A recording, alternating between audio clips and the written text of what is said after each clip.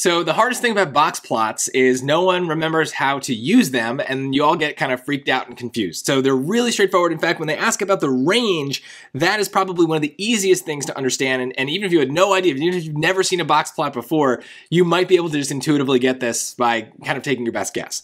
So we'll review all the parts, but for the purposes of just answering this question, what is the positive difference between the ranges of the number of books read over the summer for the two classes? Well, we want to look at the maximum and the minimum, which are given by what are sometimes called the whiskers, the box and whisker plot. The whiskers are here. So the maximum is going to be the one to the right in this case, and the minimum is going to be the one to the left. So we're looking for the range, that's just the difference, right? So this is 5, and this is 0. So the range for A is 5 minus 0, which is 5, right? So remember, the way to calculate the range in general, let me put that over here. Range is the maximum number minus the minimum number. It doesn't matter whether it's presented on a box plot or a frequency chart or a histogram, it doesn't matter.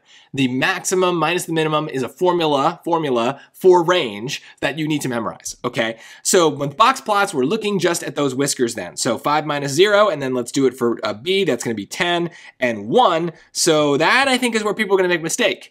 You're gonna think 10 and 1, and you're gonna go, that's 10. Because 1 to 10, right? That's 10. No, you gotta do the math, right? 10 minus 1 is 9, okay? So what is the difference between these two things? 4, and that is the answer.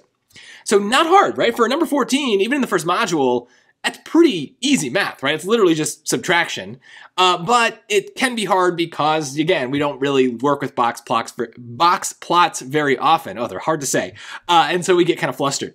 So let's talk about what they mean. I'm going to zoom in on class B here and just do a little quick review of what a box plot is. So like I said, the end of the whiskers represent the maximum and minimum values in a data set.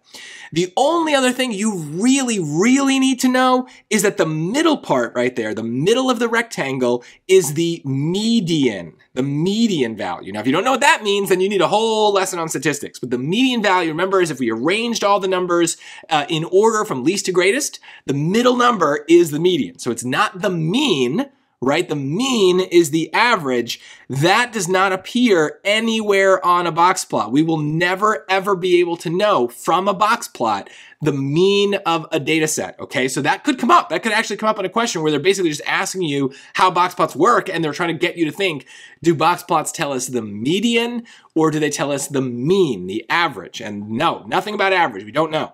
So the median is the middle piece.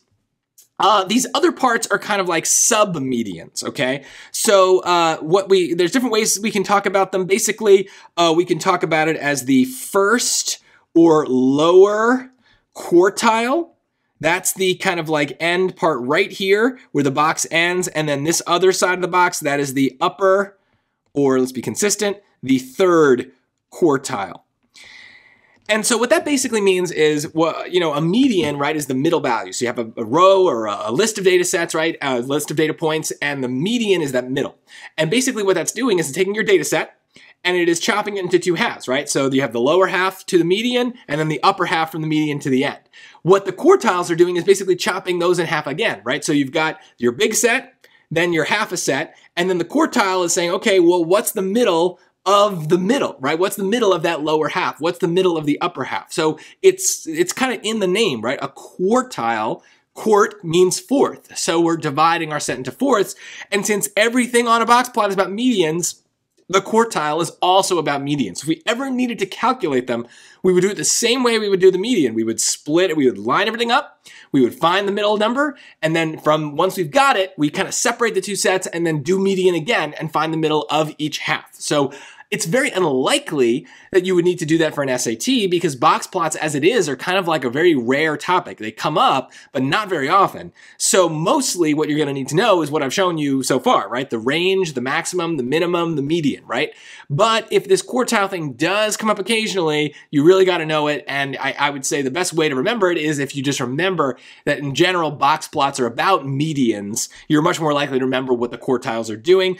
But that's pretty much it. So from a box plot, we don't actually actually know what's going on with the rest of the data set. We can't find the average, like I said. We can't find the mode. We don't know even how many data points are in the set. So it's mostly just a way to kind of represent the way that this distribution works, but we don't ever know anything about the individual data points. So it's very limited in what we can do with it, but that's good for us, because then if the SAT asks about it, it's very limited what they can ask. So hopefully this little refresher will get you anything that you need in case box plots come up again on your real SAT.